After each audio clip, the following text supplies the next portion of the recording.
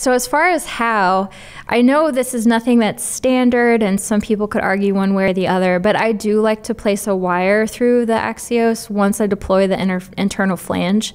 To me, that way, if there is a maladeployment, which obviously we try to avoid, but if there is a case of maladeployment, I have that wire across the track where I can easily get something else covered metal across, either a biliary stent, esophageal stent, or another AXIOS, just to try to salvage that track. Hi, everybody, and welcome back to Endocast with your host, Leslie Bishop. This is episode 16 with our physician guest, Natalie Cosgrove from the Center for Interventional Endoscopy at AdventHealth Orlando. Endocast is a GI-focused podcast for clinicians, by clinicians, presented to you by Boston Scientific. Together, we'll take a closer look at the data, techniques, and insights of endoscopy that matter most to listeners like you. Dr. Cosgrove, welcome to Endocast. Thank you. I'm super excited to have you here today. It's nice to be here with you at DDW. Me too. Excited to be here. Yeah, and I know we're going to be talking about AXIOS, but before we get into that, I wanted to just learn a little bit about you. So could you tell me, I don't know, I want to hear what got you into medicine, what got you into GI, what got you into therapeutic GI? Oh gosh. I actually was interested in medicine back in high school. We had to look into each career, and I just really liked the science part and the humanistic part, and obviously taking care of patients. I had a neighbor who was a female gastroenterologist, and I was actually very inspired by her. Yeah, although initially I wanted to be a neonatologist, but that didn't last very long. What was the interest in that, and why did that go away? I don't know, actually. I think seeing kids sicker is just it's hard. It takes a special kind of person to do that. You weren't that special kind of person. No. Okay, so the neighbor got you interested in GI, and then what about therapeutics? Why did you decide you want to go that next level? So I went into medical school knowing I wanted to do gastroenterology, did a gastroenterology rotation, and actually saw some ERCPs, and very early on was interested in interventional endoscopy from my time at Temple University. So that was a very unique experience. And then when I went to residency, I got to see more ERCPs and participate in some research with some of the amazing physicians there. So it was an excellent opportunity and just kind of solidified my interest in interventional endoscopy. Okay, well, it sounds like weaving through that, there were some mentors that were maybe really instrumental. So I would love to hear, this is something I always like learning about, how mentors have helped you in your career, and maybe even your perspective as you're helping younger people in their medical careers. Yeah, absolutely. I actually trained at different centers for each stage of my training, and part of the benefit of that was I met so many amazing mentors at each institution, and I picked up different things from each of them: career advice, research advice, just general work-life balance advice.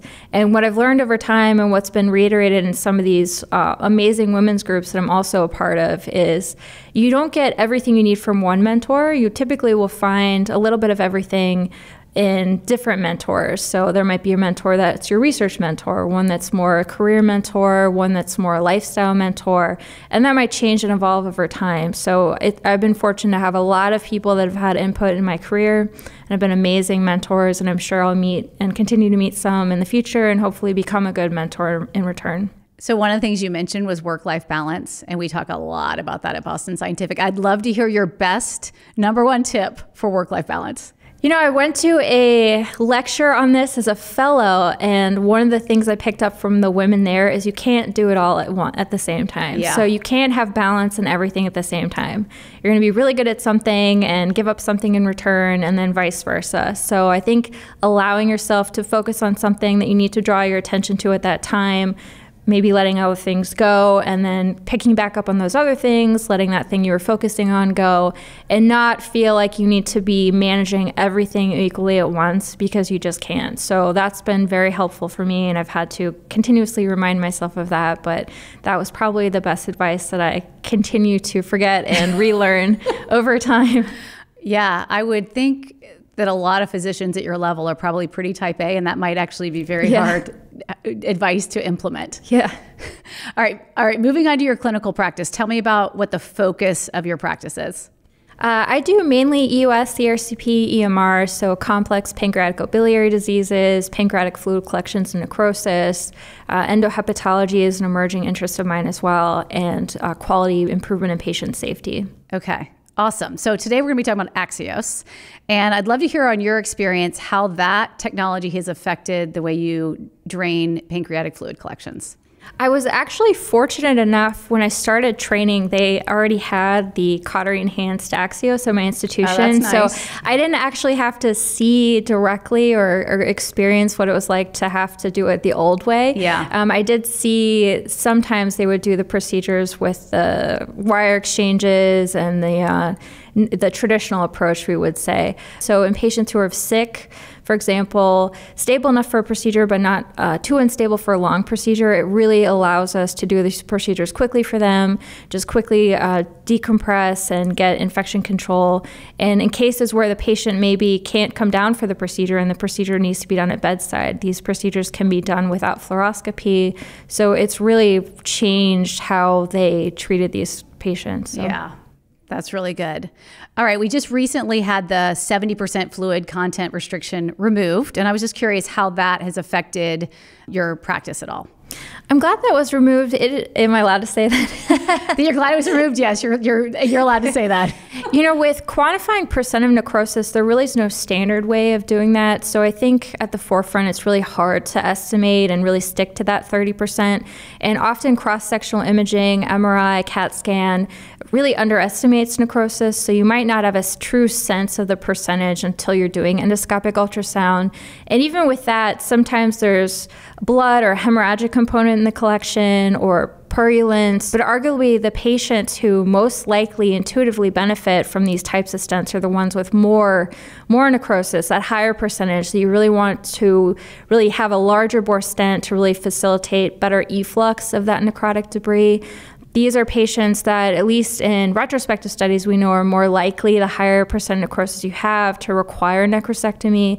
So really having that conduit to really easily do endoscopic necrosectomy in these patients is beneficial. So in my experience, the higher percentage necrosis collections are the ones that arguably would benefit most from the LAMs. With these collections with a large amount of necrotic debris, I am mindful of where I do place the LAMs. I want to make sure that there's enough room for the inner flange to deploy and also to allow the fluid to efflux. So I'll look for a large anechoic pocket and target that as long as it's in an optimal location for my LAMs deployment. Okay, so for debridement of walled-off necrosis, tell me your treatment algorithm for that. You know, it's constantly evolving, to be honest. I think there's really no standard approach, and it's really going to be individualized. It really is going to depend on the individual patient and the individual necrosis collection. All these collections are very different as far as the quality or character of the necrosis, the distribution, the percent of the necrosis. So, and really a multidisciplinary approach is really important in managing these patients as well.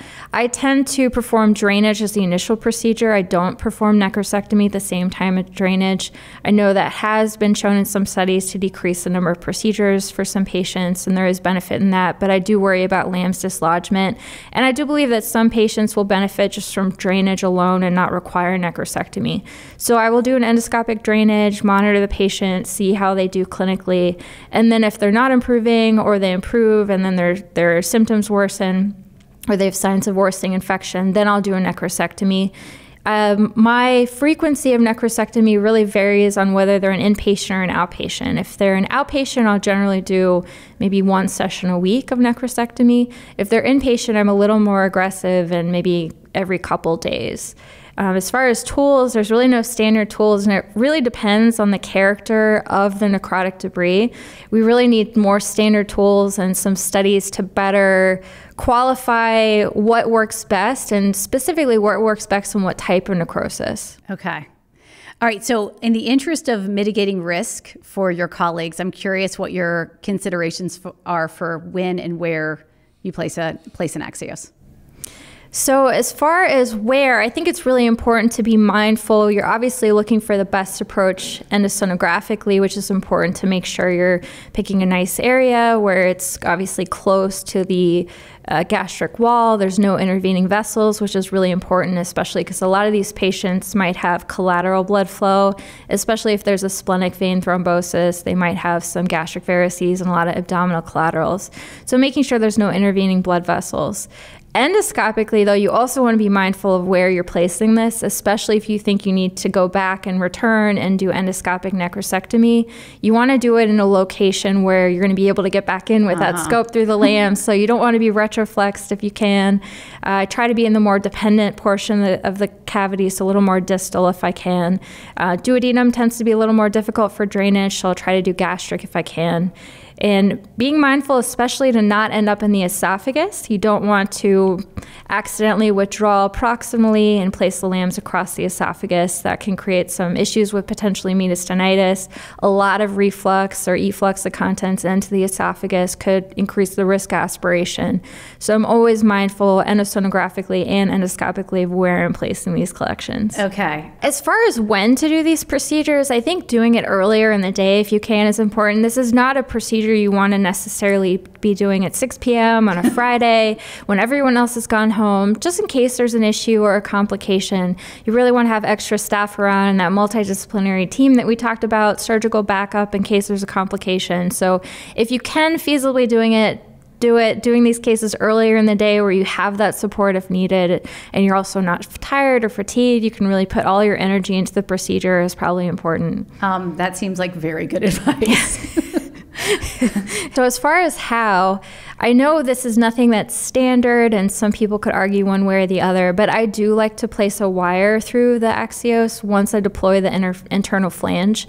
To me, that way, if there is a maladeployment, which obviously we try to avoid, but if there is a case of maladeployment, I have that wire across the track where I can easily get something else covered metal across, either a biliary stent, esophageal stent, or another AXIOS, just to try to salvage that track. So I do wait until I deploy the internal flange. Sometimes if you just advance the cautery enhanced system and you put the wire through, in my experience, when that wire coils, it can push the catheter back out. So really having the inner flange deployed can kind of keep it from pushing out of that cavity once you've entered it to drain it. So I like that, and once I have a wire across and the AXIOS has been successfully deployed, I can easily advance a pigtail catheter through over the wire. That's something I think that's still being debated in studies, whether that's needed to put a plastic pigtail through the lambs. I personally like doing that. So then I have that wire that I can place the pigtail across. So I tend to be in that boat. I do put a pigtail stent across that wire. Okay. All right. So let's talk about complications. What tools do you have on hand in case there's an adverse event? I would have several, at least several AXIOS in case there's a maladeployment of the first one. You obviously want to have some backup ones available. I would have all the tools available for the traditional drainage too, in case you need to convert to that. Obviously, other covered biliary stents, esophageal stents, in case you need to kind of cross an area of maladeployment with a covered stent. And then if you're doing necrosectomy, coag graspers really should be on hand. If there's any bleeding in the cavity, I've had to use them a couple times for some bleeding vessels. And in general, the safety can start prior to drainage. So especially if there's a hemorrhagic collection or I have suspicion for a pseudoaneurysm, I'm very aggressive up front in trying to address that prior to drainage and especially prior to necrosectomy. So if there's a suggestion or concern of pseudoaneurysm, on imaging, I'll have our interventional radiology colleagues embolize that prior to doing endoscopic drainage and necrosectomy to try to decrease that bleeding risk. There's also been concerns about the metal flange of the lambs potentially causing some irritation in the back wall of the cavity, causing the development of pseudoaneurysms and risk of bleeding. I'm not sure we've definitively proven that, but I am mindful of how long I'm keeping the lambs in, and I try to remove it or exchange it out for plastic stents as soon as clinically feasible for that reason. All right, and then who are the key multidisciplinary colleagues that you have involved in case there is a potential risk? Like, who are you making sure you have a really good relationship with? Great question. I think it's really important to be mindful of a multidisciplinary approach prior to even complications. These patients are really managed with multidisciplinary care, whether there is a complication or not. So our interventional radiology colleagues, our surgical colleagues, certainly with deploying an AXIOS if there is an issue that can't be rescued endoscopically, a complication, having a surgical backup with strong surgical colleagues is very important. And our interventional radiology colleagues also, oftentimes we need to do dual modality drainage and have percutaneous drains into, for example, if there's paracolic gutter extension of the collection. So we often will work kind of side by side with our interventional radiology colleagues, and if a patient is too unstable to have the procedure endoscopically, they can always have a percutaneous drain placed initially and then an endoscopic drain placed later on, which will also help decrease the risk of pancreatico-cutaneous fistula. So it's really a collaboration between IR, surgery, and GI in successfully caring for these patients with or without complications. Okay. Dr. Cosgrove, this has been amazing. So thank you very much for coming on today. Thank you so much for having me. This has been a lot of fun. Thanks for listening to this episode of Endocast. Please subscribe to the podcast and follow Boston Scientific Endoscopy on our Twitter, YouTube, and LinkedIn feeds. You can also visit our virtual education platform, Educare. That's educare.bostonscientific.com and choose gastroenterology. The site features over 180 resources, including physician-led educational videos, lectures, case studies, device training videos, procedural tips, and techniques. Thanks for listening. In the U.S., the 70% fluid content restriction was removed for the 4 largest hot AXIOS sizes: 10 by 10, 15 by 10, 15 by 15, and 20 by 10. Caution: U.S. federal law restricts this device to sale by or on the order of a physician. All trademarks are the property of their respective owners. 2023, copyright Boston Scientific Corporation or its affiliates. All rights reserved. Endocast listeners, an important disclaimer. These materials are intended to describe common clinical considerations and procedural steps for the use of reference technologies, but may not be appropriate for every case or patient. Decisions surrounding patient care depend on the physician's professional judgment in consideration of all available information for the individual case.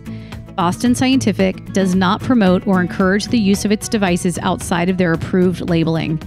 Case studies are not necessarily representative of clinical outcomes in all cases, as individual results may vary. Thank you.